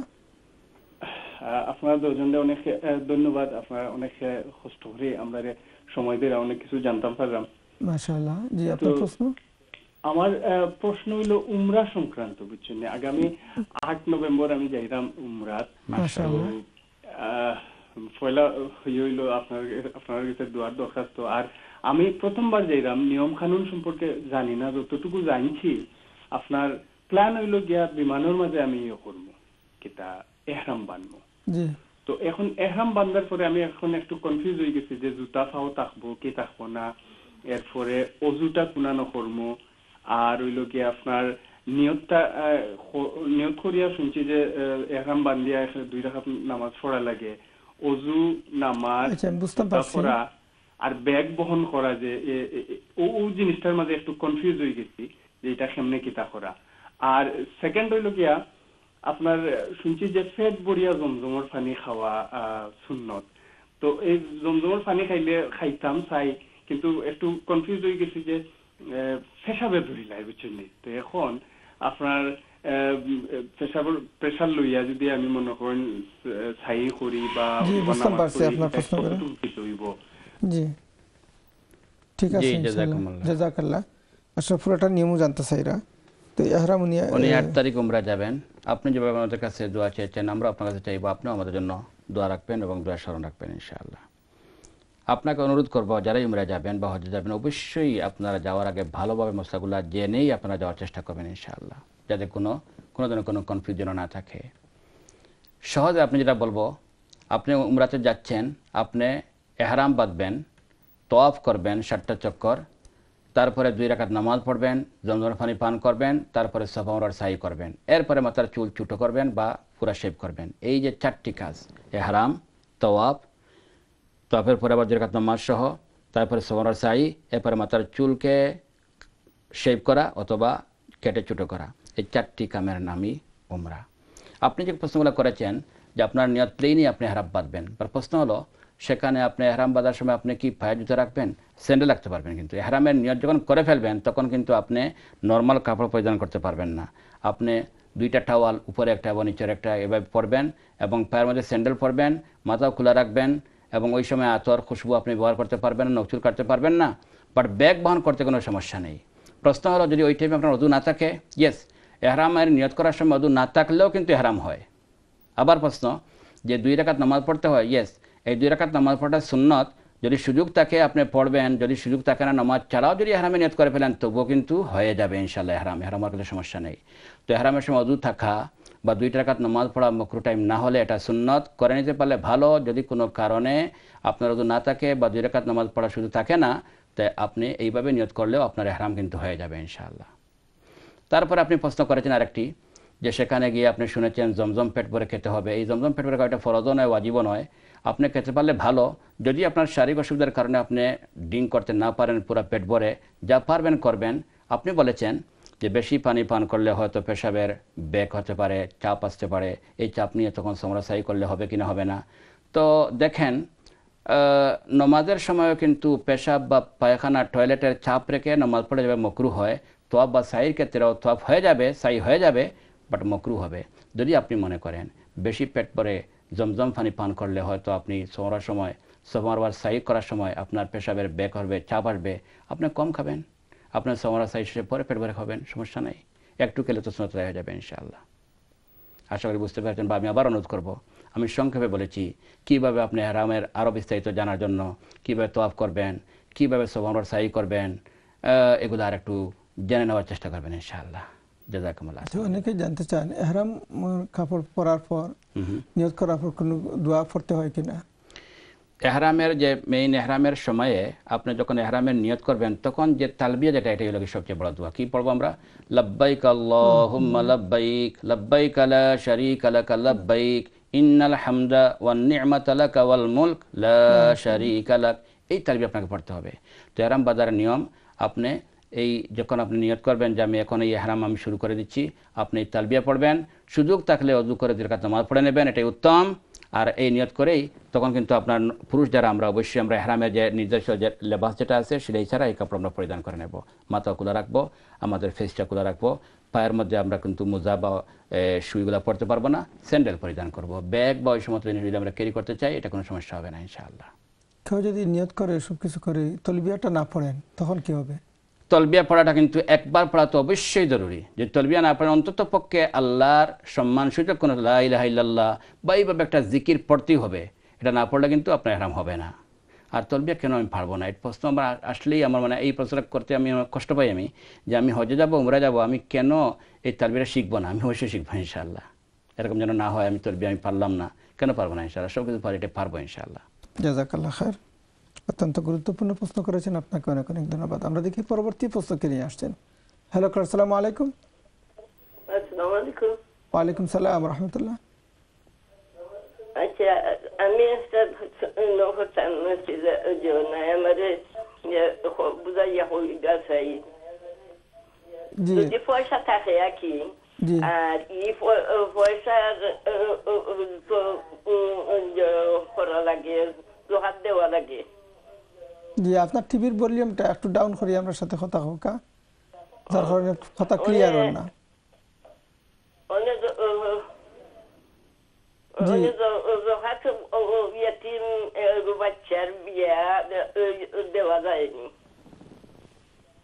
আচ্ছা ইনশাআল্লাহ যতটুকু আমরা বুঝতে পারছি আপনার টিভির যারাই পনহরবা মেহেরবানি করে টিভির ভলিউম কমাই আপনারা কথা কইন, তো আপনিও কথাটা হইতে পারবা ক্লিয়ারলি, আমরা আপনার কথা শুনতে পারবো সুন্দরভাবে। আপনি যে প্রশ্ন করেছেন যদি কারো পয়সা তাকে যাকাত দিতে হয়, এই যাকাতটা কি এতিমকে দেওয়া যাবে? যদি এতিম গরিব হয় অবশ্যই দিতে পারবেন। আমরা কিন্তু অনেক সময় মনে করি বাবা নাই তাকে এতিম মনে করি, বালেগ হওয়ার পরেও তাকে এতিম মনে করি, এবং সে ধনী হলেও তাকে আমরা এতিম হিসেবে দেখি। না, বিষয়টা এরকম নয়। একটা সন্তান যার বাবা মারা গেছেন নাবালিগ তা পর্যন্ত এতিম, সে এতিম যদি গরিব হয় আপনি তাকে পয়সা দিতে পারবেন, জাকাত দিতে পারবেন। যদি সে ধনী হয় তার বাবার বিরাট সম্পত্তি, আপনি সেই এতিমকে জাকাত দিতে পারবেন না। জাকাত এতিম হলেই দেওয়া যাবে এমন কোনো কথা নয়। কোরআন শরীফে আল্লাহ পাক এতিম বলেন নাই, বলেছেন ফকির বা মিসকিন হতে হবে। অতএব এতিম যদি সে কি হয়, ফকির বা মিসকিন হয়, তার সম্পদ নাই এরকম হয়, তাহলে অবশ্যই আপনি তাকে দিতে পারবেন। আর যদি এতিম ধনী হয় তাহলে ধনী হলে তো আপনি এতিমকে দিতে পারবেন না। জাযাকুমুল্লাহ। এখানে আমি আরও বলছি, অনেক লোক আমরা মনে করি যে এতিম হলেই সে তাকে জাকাত দেওয়া যাবে বা বিধবা হলেই জাকাত দেওয়া যাবে, কিন্তু একজন বিধবা ওনার যদি বিরাট সম্পদ থাকে আপনি তাকে জাকাত দিতে পারবেন না। একজন এতিম যদি তার সম্পদ থাকে, তার বাবার সম্পদ ছিল, উত্তরাধিকার সূত্রে যে অনেক সম্পদের মালিক হয়ে গেছে, এরকম এতিমকে আপনি জাকাত দিলে আদায় হবে না। জাকাত দিতে হবে কাকে? ফকির বা মিসকিন। ফকির বলতে যার কোনো সম্পদ নাই, আর মিসকিন আছে কিন্তু পুরা বছর সে সচ্ছলভাবে চলতে পারতেছে না, তার ঠান্ডায় থাকে, এই লোককে আপনি জাকাত দিতে পারবেন। জাযাকুমুল্লাহ। জাযাকাল্লাহ খায়ের। সম্মানিত ইকরামের দর্শকরা, যেহেতু আমরা শেষ পর্যায়ে চলে এসেছি, শুধু একটা কল নিয়ে ইনশাআল্লাহ আমরা আজকের প্রোগ্রাম শেষ করতে যাচ্ছি। ওয়ালাইকুম সালাম রাহমাতুল্লাহ। আমার দুইটা প্রশ্ন হুজুরের কাছে। জি বলুন আপনার প্রশ্ন। পয়লা প্রশ্ন হইল যে ফরজ নামাজ আমি বলে আমি 2 রাকাত পড়ে সালাম ফিরাই দিছি, বাকি 2 রাকাত আমি কিলা পড়িতাম না বা নামাজ ভাঙিতাম। আর 2 নম্বর প্রশ্ন হইল বিতির নামাজ হলো আমি 2 রাকাত পড়ে সালাম ফিরাই দিছি, বা 1 রাকাত রইল আমি কান কিলা আদায় করতাম। ওটাটা বুঝাইয়া আপনারা হইলা। ওকে, জাযাকাল্লাহ। আপনার সাথে থাকুক ইনশাআল্লাহ। একই প্রশ্ন, দুইটা প্রশ্ন হলো, দুইটা প্রশ্নের ধরন সেম, আনসারও সেম। আপনি ফরজের 2 নম্বর রাকাতে ভুলবশত সালাম ফিরিয়ে ফেলছেন, পড়বেন 4 রাকাত। বিতির আপনি পড়ার ছিল 3 রাকাত, আপনি 2 রাকাত পরে সালাম ফিরিয়ে ফেলেছেন, এখন এমত অবস্থায় আপনি কী করবেন? উভয় প্রশ্নের একই আনসার, আপনি যতক্ষণ পর্যন্ত নামাজ ভেঙে যায় এরকম কোনো কাজে জড়িত হন নাই। কি বললাম আমি?